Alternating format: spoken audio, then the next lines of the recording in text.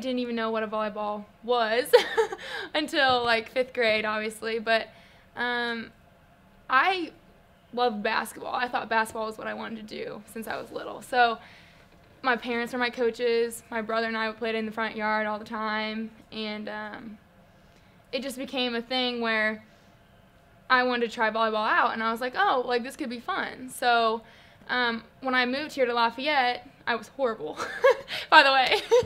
I was bad. And I had a couple of family friends tell me to try out for this volleyball team, travel team.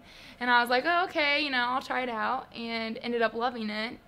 Got a lot better, apparently, because here I am. And no, but the coaches that I've had on along the way, I have some local coaches from Purdue, Travis Fuller, Ryan Freeberg, Kyle Shondell.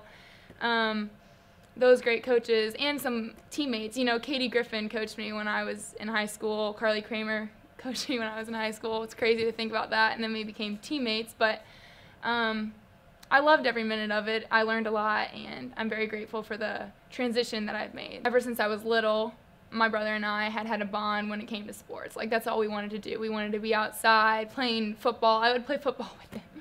I actually have some embarrassing pictures of myself in the backyard with a helmet. Yeah, we were funny. We always wanted to be outside, whether we were playing baseball, volleyball. I mean, we tried playing volleyball. Mark wasn't that great, but, and I mean, I think that's what made us so close together from the beginning, is that we've had that connection. And like my parents, you know, they were Mark and I's coaches since we were little. Like, they coached us in softball and basketball, and I have to say that, like, that's also something that was so fun to experience. Not everybody can say that they got coached by their parents when they were younger, and I'm thankful I did too, because I learned a lot from them. Lafayette area volleyball it's been progressing, you know.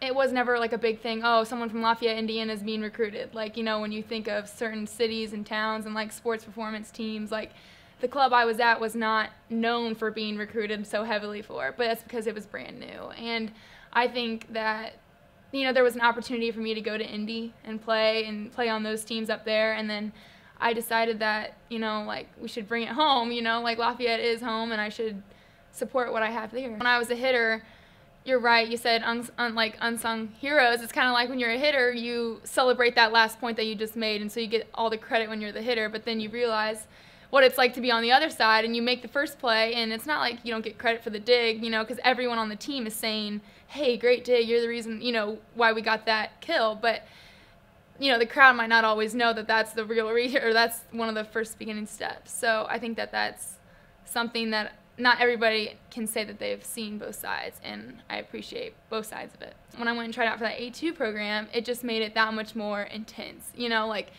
everybody wanted your spot, and so you were fighting for what you wanted. And I looked at it as a great opportunity. I was so grateful to be asked to go and try out, and it does not disappoint me one bit, because, I mean, I'm just gonna play even harder this, like, you know, coming fall and spring, and I want to make that team next year, and that's my goal. And, you know, it means everything in the world to some people, but it's just really something that can make me a lot better.